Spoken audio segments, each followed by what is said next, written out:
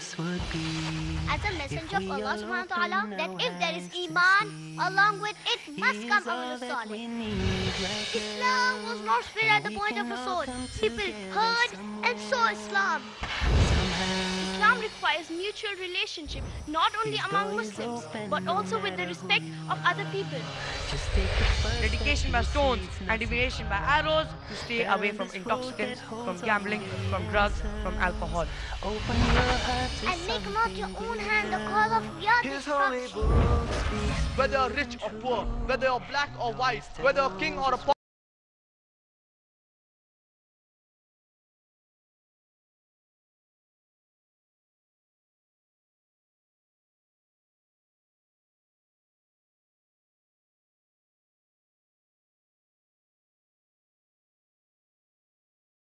And before we Muslims, we offer salah, we remove our footwear.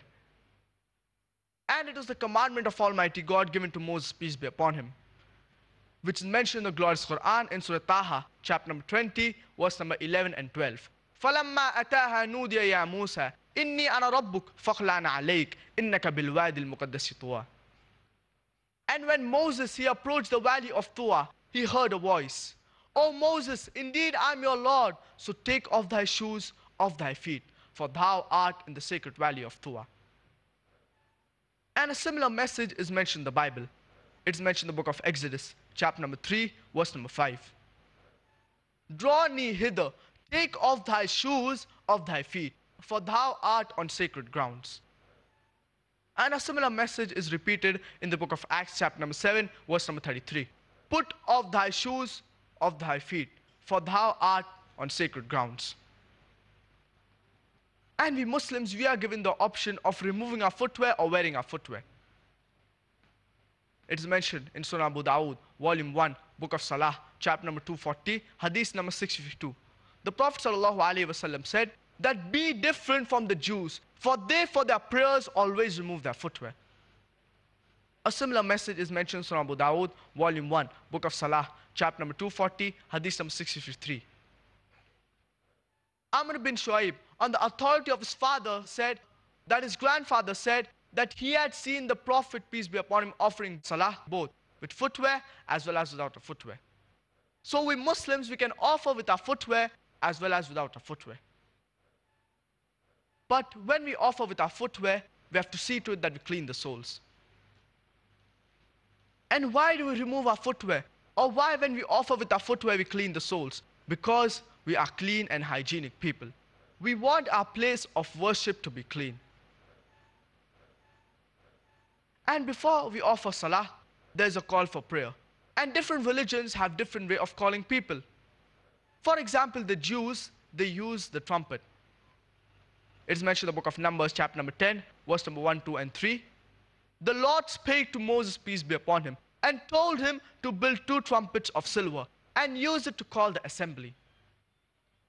The Christians, they use a church bell. Some tribes, they use a drum. But we Muslims, we use the human voice. And this is called as the adhan. And the person who gives the adhan is called as a muaddin. And the human voice, it is far more melodious and soothing compared to the drums, the church bells, and the trumpets. And it has a greater impact on the human mind. There are many non-Muslims who have accepted Islam just by hearing the adhan. It had such a great impact on their minds that they accepted Islam. But unfortunately, in Bombay, the adhans, they are not as melodious. They cause inconvenience rather than tranquility. So I would request the muazzin in Bombay that they should listen to the adhan of Masjid al-Haram in Makkah. That is an example of how an adhan should be like. And besides the adhan being melodious and soothing, it carries a message. But many of the non-Muslims, they do not understand the message of the adhan. Many non-Muslims say that, Emperor Akbar, he built so many monuments for the Muslims, and during the time of the Mughals, no wonder the Muslims, they mention his name in the adhan 5 times a day. Some may think it's just a joke, but many of the non-Muslims, they think like this. And many of the non-Muslims, in the Western movies, there is A person who's dressed up in the Arab gown, who's a terrorist, who's a villain, and before he draws out a sword, he shouts Allahu Akbar, as if Allahu Akbar is a war cry. So many non-Muslims did not understand the message of the adhan. We need to explain to the non-Muslims. We need to give the translation of the adhan to the non-Muslims. Allahu Akbar, Allahu Akbar, Allahu Akbar, Allahu Akbar. Allah is the greatest, Allah is the greatest. We are not praising Emperor Akbar, or it is not a war cry, but we are saying that Allah is the greatest. Ashhadu an la ilaha illallah. I bear witness that there is no one worthy of worship except Allah subhanahu wa ta'ala. Ashhadu anna Muhammadan Rasulullah. I bear witness that Prophet Muhammad, peace be upon him, is the servant and messenger of Allah subhanahu wa ta'ala. Hayya ala salah, come to prayer. Hayya ala al-falah, come to success. Allahu Akbar, Allahu Akbar. Allah is the greatest, Allah is the greatest. La ilaha illallah. There is no one worthy of worship except Allah subhanahu wa ta'ala. So we should explain the translation of the adhan to the non-Muslims, to those who are unaware of it. In fact, the adhan can be considered as a sign of unity. Any Muslim from any part of the world, from any nationality, from any country, when he hears the adhan, he knows that it is time to pray. In fact, the adhan read in Arabic can be considered as an international anthem of the Muslims. And before we Muslims, we offer salah, it is compulsory for us to do wudu, to do ablution. Allah subhanahu wa ta'ala says in Surah Ma'idah, chapter number 5, verse number 6. Ya ayyuhalladhina amanu, O you who believe, idha qumtum lis-salah, when you stand for prayer, faghsilu wujuhakum, then wash your faces, wa aydiyakum ila al-marafiq, and your hands up till your elbows, wamsahu bi ru'usikum wa arjulakum ila al-ka'bayn, and wipe your forehead and wash your feet up till your ankles. So doing wudu is compulsory before salah. And a similar message is mentioned in the Bible. It's mentioned in the book of Exodus, chapter number 40, verse number 31 and 32. Moses and Aaron washed their hands and feet thereat.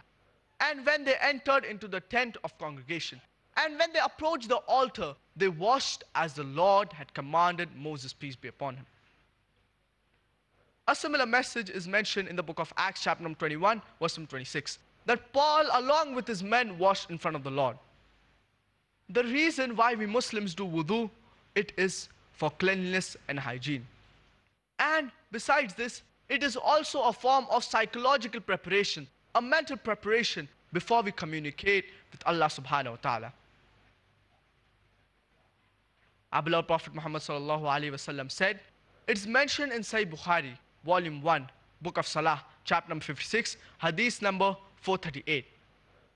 That the earth is made for me and my followers as a place to do sujood, as a masjid. So the whole earth is made a place to do sujood as a masjid. But naturally, where you do sujood, where you pray, it should be a clean place. And it is mentioned in Sahih Bukhari, volume 1, book of Adhan, chapter number 75, hadith number 692. Our beloved Prophet Muhammad sallallahu alaihi wasallam, before offering salah, his shoulder touched the shoulder of the companion. His feet touched the feet of the companion. And it is mentioned in Surah Abu Dawud, volume 1, book of Salah, chapter number 245, hadith number 666. Our beloved Prophet Muhammad sallallahu alaihi wasallam, before offering salah, he said, stand shoulder to shoulder, closing up the gaps, and do not leave any opening for the devil. Irrespective whether you're rich or poor, whether you're black or white, whether you're a king or a pauper, when you stand for salah, you should stand shoulder to shoulder.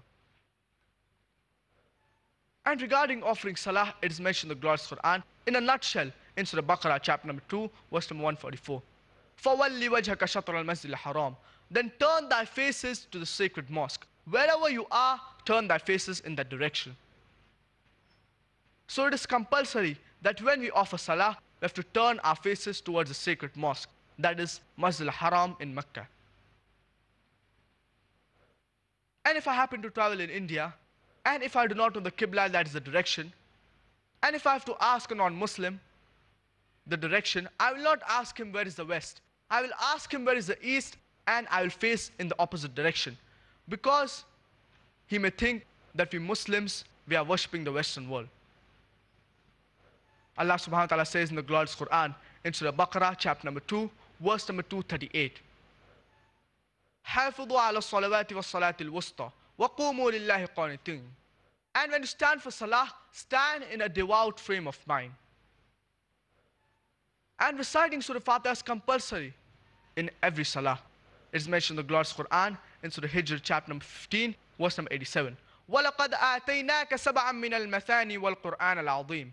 Verily we have given thee the oft-repeated 7 verses and the grand Quran. Verily we have given thee the oft-repeated 7 verses, that is Surah Fatiha, that is called as the minor Quran. And the other major portion of the Quran is called as the grand Quran. And the word ruku is mentioned in the glorious Quran 13 times. And the word sujood is mentioned 92 times in the glorious Quran. And there is a separate chapter, chapter number 32, that is called as Surah Sajda, that is a prostration. Allah subhanahu wa ta'ala says in the glorious Quran in Surah Al-Imran, chapter number 3, verse number 43.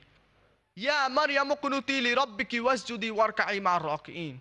O Mary, prostrate and bow down with those who bow down. Allah subhanahu wa ta'ala says in Surah Hajj, chapter number 22, verse number 77. Ya ayyuhalladhina amanu rka'u wasjudu wa'budu rabbakum waf'alul khayra la'allakum tuflihun. O you who believe, prostrate, bow down, and adore your Lord, and humble yourselves that ye may prosper. And all the prophets of Almighty God did the sujood. It is mentioned in the book of Genesis, chapter number 17, verse number 3, that Abraham fell on his face. It is mentioned in the book of Numbers, chapter number 20, verse number 6, that Moses and Aaron fell on their faces. It is mentioned in the book of Joshua, chapter number 5, verse number 14, Joshua fell on his face. It is mentioned in the Gospel of Matthew, chapter number 26, verse number 39, that Jesus Christ, peace be upon him, when he enters the garden of Gethsemane, he takes a few steps further and he fell on his face. So all the prophets of Almighty God, they fell on their faces. And no acrobat, no gymnast can also do better than the way we Muslims do, putting the highest point of our body, that is the forehead, to the lowest point of the ground. An example by which we abide. And as I said earlier, that the psychologists, they tell us that the mind, it is not directly under our control, but our body is directly under our control. So there's no better way than putting the highest point of the body, that is the forehead, to the lowest point of the ground and saying Subhana Rabbil Ala, glory be to him who is the most high thrice. And regarding the minute details, we have to look at our beloved Prophet Muhammad sallallahu alaihi wasallam. It is mentioned in the glorious Quran, Ati'u Allah wa Ati'u Rasul. Obey Allah and obey His Messenger. It is mentioned in several places in the glorious Quran. In Surah Al-Imran, chapter number 3, verse number 32. Surah Al-Imran, chapter number 3, verse number 132. Surah Nisa, chapter number 4, verse number 59. Surah Ma'idah, chapter number 5, verse number 192. Surah Anfal, chapter number 8, verse number 1. Surah Anfal, chapter number 8, verse number 20. Surah Anfal, chapter number 8, verse number 46. Surah Nur, chapter number 24, verse number 54. Surah Nur, chapter number 24, verse number 56. Surah Muhammad, chapter number 47, verse number 33. It is mentioned in Surah Mujadila, chapter number 58, verse number 13, as well as in Surah Taghabun, chapter number 64, verse number 12. So all these verses, they say that Ati'u Allah wa Ati'u Rasul. Obey Allah and obey His Messenger. And it is mentioned in Sahih Bukhari, volume 1, book of Adhan, chapter number 18, hadith number 604, as well as Sahih Bukhari, volume number 9, hadith number 352. Our beloved Prophet Muhammad sallallahu alaihi wasallam said, Sallu kama ra'aytumuni usalli. Pray as you see me pray. And salah is the most important pillar of Islam after belief, after faith. It is mentioned in Surah Dhariyat, chapter number 51, verse number 56. وَمَا خَلَقْتُ الْجِنَّ وَالْإِنسَ إِلَّا لِيَعْبُدُونَ. That I have not created jinn and mankind except to worship me. The word ibadah is derived from the root word abd, which means to serve. And it is important for every servant to obey his master. Similarly, we are the servants, we are the slaves of Allah subhanahu wa ta'ala. So it is important that we obey the commandments of Allah subhanahu wa ta'ala. We follow the commandments of Allah subhanahu wa ta'ala. And many people think that salah is the only form of ibadah. But salah is not the only form of ibadah, but it is the most important form of ibadah. And salah is a form of rendering obedience. Only if you know what you are reciting, only if you know what you recite in a salah, then only you will be able to obey the commandments of Allah subhanahu wa ta'ala. Therefore, it is very important that you know what you are reciting. And you should read the translation of what you are reciting. Then only you will be able to obey the commandments of Allah subhanahu wa ta'ala. And there are various dangers. Let's look at the dangers of not offering salah. If a person does not offer salah, his iman, his faith, it could become weak. Or even it could get lost. Because a person, he thinks that the good things that he has is due to the worldly things, and he goes away from Allah subhanahu wa ta'ala. There would also be a lack of discipline. A person, he may do foul play and go away from the Siratul Mustaqim, that is a straight path. And a person will also have lack of inner peace. How much ever wealth you have, it will not give you peace. Many people, they do not offer salah due to the lack of knowledge. Allah subhanahu wa ta'ala says in the glorious Quran, in Surah Al-Imran, chapter number 3, verse number 185. Kullu nafsin za'iqatul maut. Every soul shall have a taste of death. وَإِنَّمَا تُوَفَّوْنَ أُجُورَكُمْ يَوْمَ الْقِيَامَةِ. But the final recompense will be on the day of judgment. For whosoever is safe from the hellfire and has entered the gardens of paradise, he shall have achieved the true objectives. For verily the life of this world is nothing except chattels of deception. Now let's look at the benefits of offering salah. There are various benefits of offering salah. Salah is a way of life. It caters to the spiritual aspects of a human being and to the physical needs of the body. And salah, it increases your faith. It strengthens your faith. Allah subhanahu wa ta'ala says in the glorious Quran, in Surah Anfal, chapter number 8, verse number 2. إنما المؤمنون الذين إذا ذكر الله وجلت قلوبهم وإذا تليت عليهم آياته زادتهم إيمانا وعلى ربهم يتوكلون. The true believers are those, when Allah's name is mentioned, they feel a tremor in their heart. And when His signs are rehearsed, it strengthens their faith. And they put their complete trust in Allah subhanahu wa ta'ala. Allah subhanahu wa ta'ala says in Surah Fatiha, chapter number 1, verse number 5 to 7. إِيَّاكَ نَعْبُدُ وَإِيَّاكَ نَسْتَعِينُ. Thee alone we worship and Thee alone we ask for help. اهْدِنَا الصِّرَاطَ الْمُسْتَقِيمِ. Guide us to a straight path. صِرَاطَ الَّذِينَ أَنْعَمْتَ عَلَيْهِمْ. The path of those whom you are pleased with. غَيْرِ الْمَغْضُوبِ عَلَيْهِمْ وَلَا الضَّالِّينَ. Not the path of those who deserve your anger, nor of those who have gone astray. So salah, it teaches us discipline. A true Muslim, when he gets up in the morning and he offers the Fajr salah, and the muaddin says, as-salatu khayrun minan nawm, that prayer is better than sleep, his morning starts early and he has a bright day. And when he offers different salah at different intervals of the day, and he ends his day with the Isha prayer before going to sleep. Salah, it also increases the brotherhood and the fraternity, unity among the Muslims. When different people of the community come together, it increases the love and compassion between them. Allah subhanahu wa ta'ala says in Surah Hujurat, chapter number 49, verse number 13. Ya ayyuhan nas, inna khalaqnakum min dhakarin wa unsa, wa ja'alnakum shu'uban wa qaba'ila lita'arafu, inna akramakum 'inda Allahi atqakum, inna Allaha alimun khabir. O mankind, we have created you from a single pair of a male and female, and divided you into nations and tribes, so that you may know each other, not that you may despise each other. And the most honored among you in the sight of Allah is the most righteous of you. And Allah is all-knowing, well-acquainted. The criterion for judgment in the sight of Allah subhanahu wa ta'ala, it's not caste, it's not color, it's not wealth, it's not sex, but it is righteousness. It is God consciousness. It is taqwa. It is piety. And Allah subhanahu wa ta'ala says in Surah Humazah, chapter number 104, verse number 1. وَيْلُلْ لِكُلِّ هُمَزَةٍ لُمَزَةٍ. Woe to every kind of scandal monger and backbiter. So salah restrains us from scandal mongering and backbiting. Allah subhanahu wa ta'ala says in Surah Hujurat, chapter number 49, verse number 11 and 12. Ya ayyuhalladhina amanu لا يسخر قوم من قوم عسى أن يكونوا خيرا منهم ولا نساء من نساء عسى أن يكن خيرا منهن ولا تلمزوا أنفسكم ولا تنابزوا بالألقاب بئس الاسم الفسوق بعد الإيمان ومن لم يتب فأولئك هم الظالمون. O you who believe, let not some men laugh at the others. It may be that the latter may be better than the former. Nor let some women laugh at the others. It may be that the latter may be better than the former. And do not defame each other, nor be sarcastic to one another, nor call others by offensive nicknames. Allah subhanahu wa ta'ala further says in verse number 12, يَا أَيُّهَا الَّذِينَ آمَنُوا اجْتَنِبُوا كَثِيرًا مِنَ الظَّنِّ إِنَّ بَعْضَ الظَّنِّ إِثْمٌ وَلَا تَجَسَّسُوا وَلَا يَغْتَبْ بَعْضُكُمْ بَعْضًا أَيُحِبُّ أَحَدُكُمْ أَن يَأْكُلَ لَحْمَ أَخِيهِ مَيْتًا فَكَرِهْتُمُوهُ وَاتَّقُوا اللَّهَ إِنَّ اللَّهَ تَوَّابٌ رَحِيمٌ. O you who believe, avoid suspicion, for suspicion in most cases is a sin. And do not spy on each other, and do not speak ill about each other behind their backs. That is backbiting.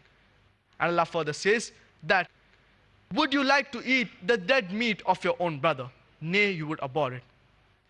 So if you do backbiting, if you speak ill about your brother behind his back, it is as if you are eating the dead meat of your own brother. And eating dead meat is prohibited. So if you eat the dead meat of your own brother, it is a double sin. And even the cannibals did not eat the dead meat of their own brothers. So if you do backbiting, it is as if you are eating the dead meat of your own brother. Allah subhanahu wa ta'ala further says that nay, you would abhor it. So salah restrains us from many evil things. And salah, it teaches us to be truthful. It teaches us how to deal with people. Allah subhanahu wa ta'ala says in Surah Al-Kabut, chapter number 29, verse number 45. أُتْلُ مَا أُوحِيَ إِلَيْكَ مِنَ الْكِتَابِ وَأَقِمِ الصَّلَاةَ إِنَّ الصَّلَاةَ تَنْهَى عَنِ الْفَحْشَاءِ وَالْمُنكَرِ.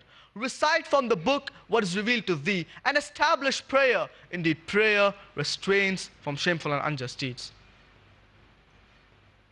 So, salah restrains us from shameful and unjust deeds. Allah subhanahu wa ta'ala says in the glorious Quran, in Surah Isra, chapter number 17, verse number 81, وَقُلْ جَاءَ الْحَقُّ وَزَهَقَ الْبَاطِلُ إِنَّ الْبَاطِلَ كَانَ زَهُوقًا. When truth is hurled against falsehood, falsehood perishes. For falsehood is by its nature bound to perish. So salah, it teaches us to be truthful. Allah subhanahu wa ta'ala says in the glorious Quran, in Surah Baqarah, chapter number 2, verse number 42 and 43. وَلَا تَلْبِسُوا الْحَقَّ بِالْبَاطِلِ وَتَكْتُمُوا الْحَقَّ وَأَنْتُمْ تَعْلَمُونَ وَأَقِيمُوا الصَّلَاةَ وَآتُوا الزَّكَاةَ وَارْكَعُوا مَعَ الرَّاكِعِينَ. And cover not the truth with falsehood, nor conceal the truth while